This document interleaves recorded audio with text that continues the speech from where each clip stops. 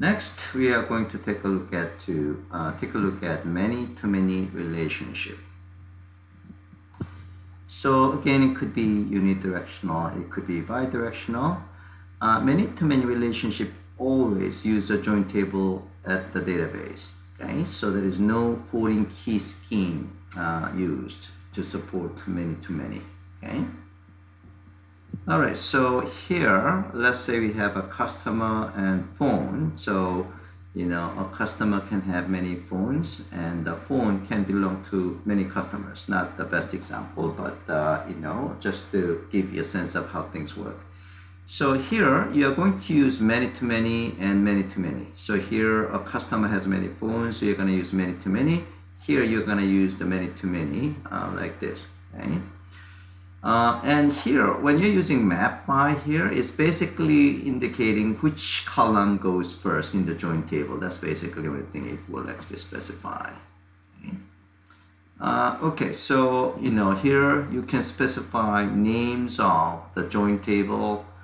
Can be customized, custom phone, and you can specify again join column and name customer 1 ID. Yeah, so basically again this is an example we have seen before as well. So to customize the column names of the join table as well as the table name itself.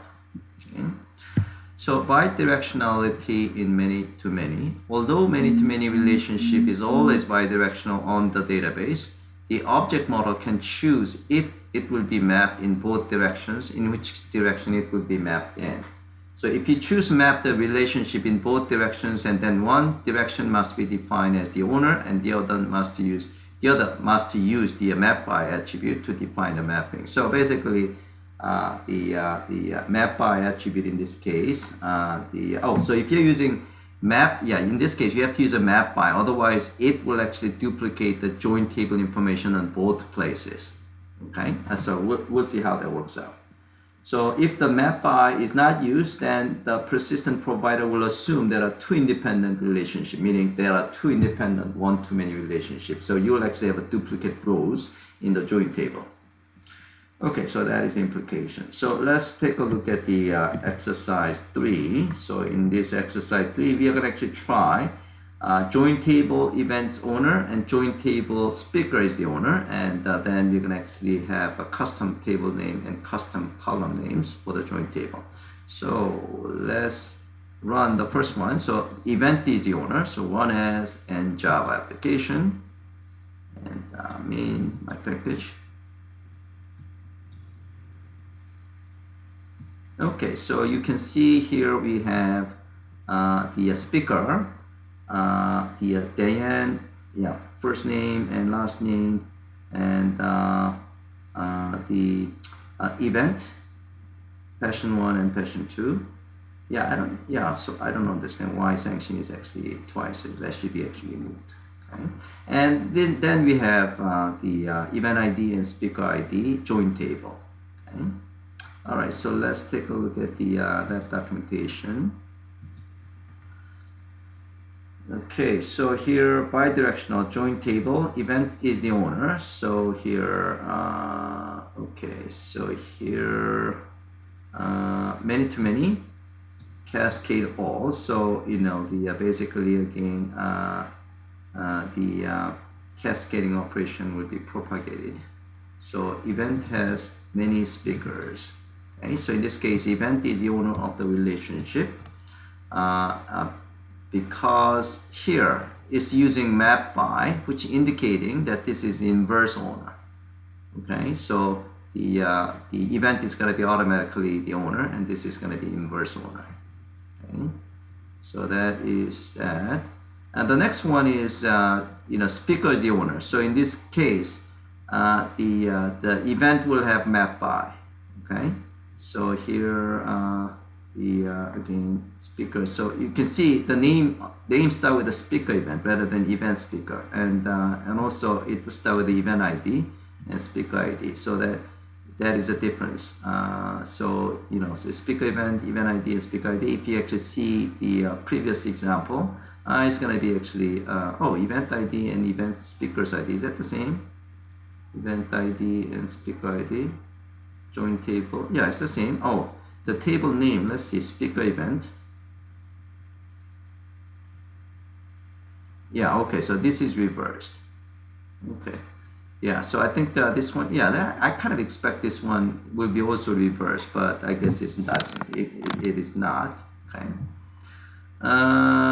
Okay, so that is the next one. So basically where you have this map by, you are basically indicating which one is the owner and which is not the owner.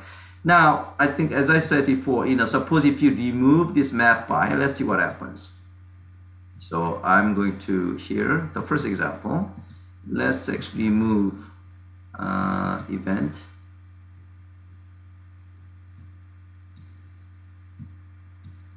So here, okay, so in this case, speaker has map by, so basically indicating that it just kind of give you a direction. So I'm going to just remove like this, and then if I run it, let's actually save it, and if I run and the application, then what you're going to see is that so let's see what happens. Oops.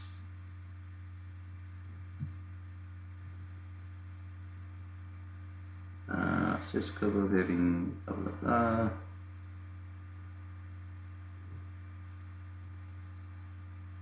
Okay, it looks like it doesn't like it. Maybe the not in the table, event ID is not table. So it doesn't let me allow. Okay, so let's let's see whether this one works again. Let's save it. Let's actually clean. Okay, so let's see whether it works, and then we'll clean the table, and then we'll try again. Okay, so that works. Now I am going to go to refresh table, and I'm going to remove all these tables. Okay, now let's actually try to remove map by. Oh, this is a cascade all. Okay, so let's okay, all right. Alright, so let's run as and Java application.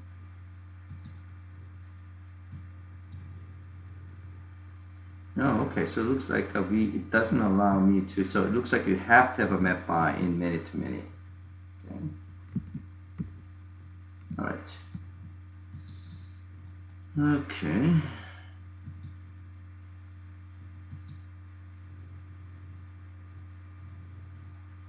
Alright, so the last one is basically having a different custom column name as well as the table name of the join table. So just run it. Okay, so join table, my event ID, and my speaker ID, and all that stuff. Okay, so that is the now actually I want to do another experimentation. So here here it seems like an event is always on the left column, so I'm kind of puzzled why that is the case. So I'm going to run this one, just make sure that it has the second example is also event ID. Maybe it is actually depends on the order of these classes specified in the persistent XML class. So I'm gonna just switch, take this guy and have it here. It's not really important, but I was just kind of curious. Oops. Okay, so now I'll save it, and let's see whether this is actually being reversed.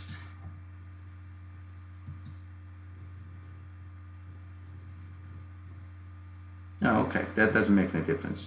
So I'm kind of curious why event ID is always the first column and why speakers is actually second column in both cases. Okay, so I'll give you guys about 5 minutes to try the many-to-many relationship.